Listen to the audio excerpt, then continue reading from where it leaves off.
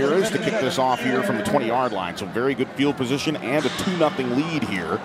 As Ramirez puts his right leg into this one, it'll be fielded around the 25-yard line by Mason Mangum. Mangum at the 30, at the 40, cuts it up to the left seam at the 50. Mangum with a steam across the 40, to the 30, to the 25. Cuts right by another defender, and Mangum returns this one all the way down to the 15-yard line. They're going to mark him down, actually, at the 17-yard line for Mason Mangum, the senior captain and the all-time leading receiver in yardage in Westlake history. Starts this game off offensively with a bang. A huge return all the way down to the Valle 17-yard line. Miller with the stop, and that was really the difference between the 17-yard line and the end zone for Mangum. You could tell when he caught the football that he was going to get a long return. There was just a lot of space out there. It was a good kick, but there just wasn't anybody down there for